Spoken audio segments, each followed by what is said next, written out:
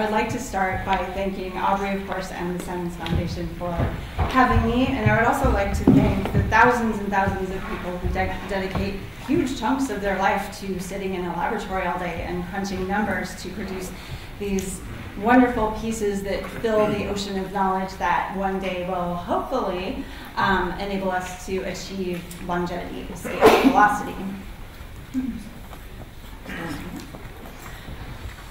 So if you've seen this chart a million times today, but if you make a comparison of the leading causes of death over the last decade. Sorry, just speak into the lectern, please. Thanks. Sure. Okay. So leading causes of death over the past decade, of course, external factors have gone down. Internal factors, which we attribute to biological aging, has gone up. I contend that many of the leading causes of death are not a biological aging problem, they're a phenotypic expression problem. So 30 years of research, we know we have all of these signals in our DNA. We have lots of programming that we know can shut down inflammation, can stop and reverse a lot of the primary diseases of premature death and aging, but a lot of our tinkering has resulted in false summits and pieces of the puzzle to be solved. So I propose that we take a step back and look at how a lot of this programming actually evolved to work. And there is no better place to do that than nuclear transcription factors. So if you're a molecular biologist or a biochemist, you know what nuclear transcription factors are. For the rest of us, they basically sit in the membrane of the nucleus and they talk directly to the DNA. They act as the primary interface between our DNA and our external environment. So the foods we eat, the stresses we experience, the infections, every factor in your life funnels down to this one interface of phenotypic expression. These can be, so NTFs can be manipulated from the inside or via sirtuins, or from the ever-changing environment of the intracellular space. We can influence these by just mimicking the conditions in which they evolve to function. So we can look at their intracellular conditions, heterodimer partners, agonists and antagonists. So there's an ongoing dance between the two primary NTFs that are involved in gene regulation of and by fatty acids. These are the PPARs, which are peroxisome proliferated activated receptors, which play an essential role in metabolic adaptation to fasting by inducing the genes for mitochondrial and peroxisomal fatty acid oxidation. Basically, they allow you to burn fat as an energy source.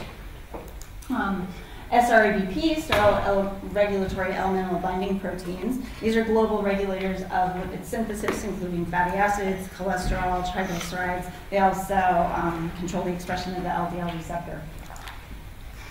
SRABPs are much more ancient NTF. They're conserved from fungi to humans, and they allowed all of these organisms to repair themselves and grow. But the problem is chronic activation of SRABPs from overnutrition is associated with the various diseases, or various obesity-related diseases, including fatty liver, insulin resistance, and atherosclerosis. PPARs are one of the youngest NFTs. They're observed exclusively in the metazoans, which are the multicellular creatures. They basically allow us to use fat as an energy source. They basically let us take our lunch with us and eat it later. So hundreds of studies over the last 20 or 30 years have demonstrated the activation of PPARs and the various isotypes. So it's incredible promise for arresting and reversing the primary disease etiologies that have become the leading causes of death, of premature aging and death. Some of the benefits include downregulation of inflammatory signaling, induce rapid fat loss, reverse fatty liver disease very quickly, prevent development and increase clearance of beta-amyloid in the brain, induce detoxification of organic environmental pollutants by upregulation of peroxidase 1. They suppress growth of some types of tumors, specifically PPAR gamma acts as a tumor suppressor in the liver. I'm going to go through these quickly because of time, but we know that PPAR activation of one of the PPAR isotypes decreases the inflammatory response in cardiovascular cells, and particularly in endothelial cells. Also attenuates pathogenesis of atherosclerosis. We know that PPAR raises levels of adiponectin, which resensitizes cells to insulin and has the ability to reverse type 2 diabetes.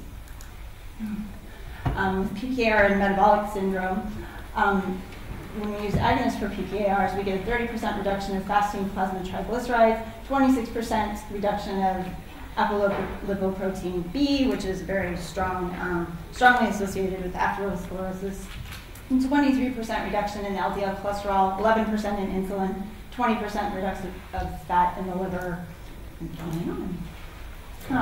With Alzheimer's disease, PPAR activation actually acts in two ways. So one, it prevents the inflammation and accumulation of beta-amyloid plaque in the brain, but it also enhances phagocytosis of the deposited forms of beta-amyloid, which has been demonstrated to actually reverse the contextual memory deficits that were observed. We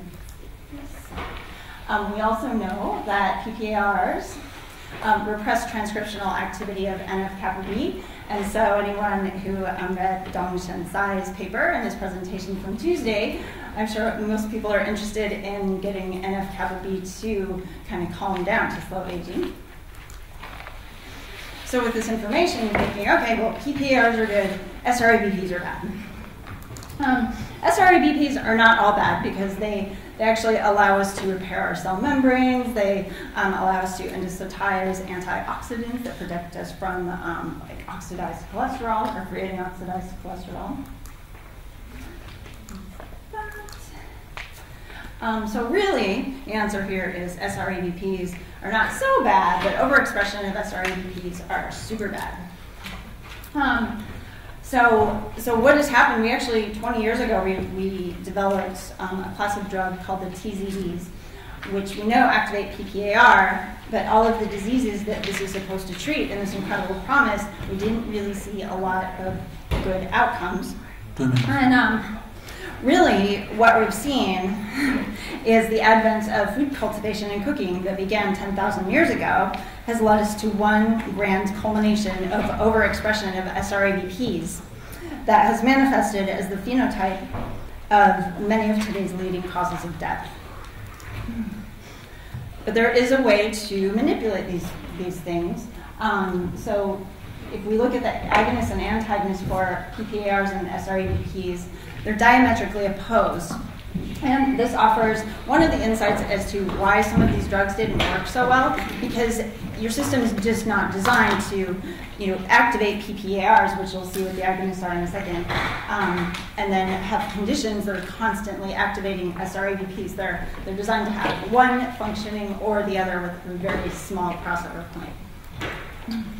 So the agonists for SRABPs are, guess what they are? Insulin, glucose, and to a lesser degree, saturated fat.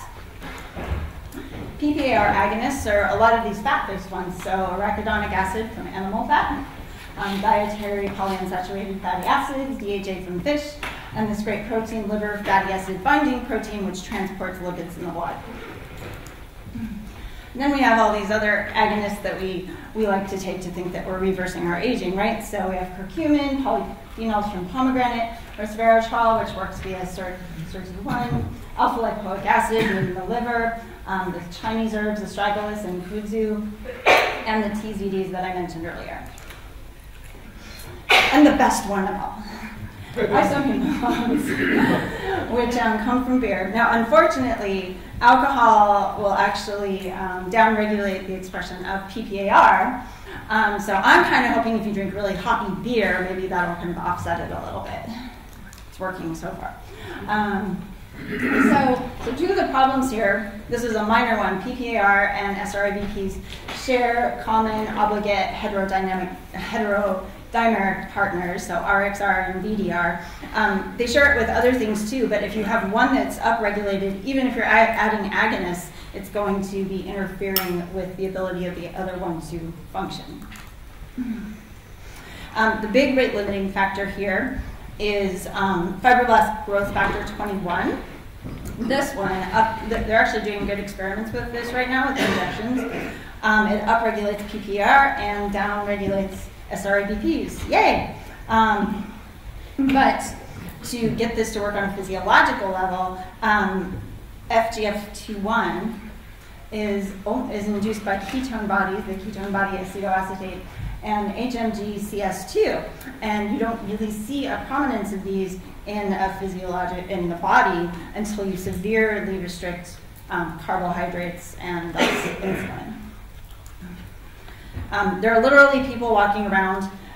You see mothers put Coke in baby bottles. I think we have a whole society walking around who probably has never had one of their PPAR NTFs working since they were in utero.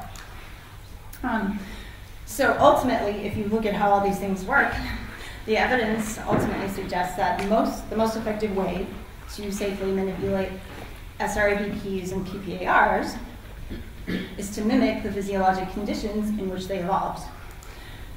And we have several whole societies who are alive because of this, because of PPAR functioning, and who survive many months out of the year on a ketogenic diet. One is Mongolia, another one is the Inuit. And then we also know that for 30 years we've used a ketogenic diet to treat epilepsy. We know that it reduces the frequency and severity of seizures. Nobody quite understands why. I suspect it has to do with a lot of the inflammation that's calmed down by PPAR. So there are very few studies done on a ketogenic diet. Rosalind Anderson, who you saw speak on Tuesday, completed one this year, and she'll be publishing later. But what she said was consistent with what they found here. They saw a very similar pattern to caloric restriction. And these, in the experiments, they basically fed mice a high-fat diet, ketogenic diet, and regular diet, all same calories. So the ones on the ketogenic diet failed to gain weight despite high caloric density of their diet. We need to come to the conclusion, I'm afraid. We need to come to the conclusion, I'm afraid. Oh, closer to the, okay. Increased energy expenditure, transiently lost weight and then stabilized at a lower weight. Insulin levels were extremely low compared to both animals fed chow and animals fed high-fat diet, and then despite the consumption of saturated fat, serum lipids did not increase. We also know that the ketogenic diet, once you introduce ketones to the brain, it reduces TNF alpha and NF-kappa B. And so in conclusion, the ketogenic diet can be used as a tool to activate PPAR and reverse the phenotypic expression that is manifested as many of the leading causes of aging and premature death in the industrialized world. Thank you.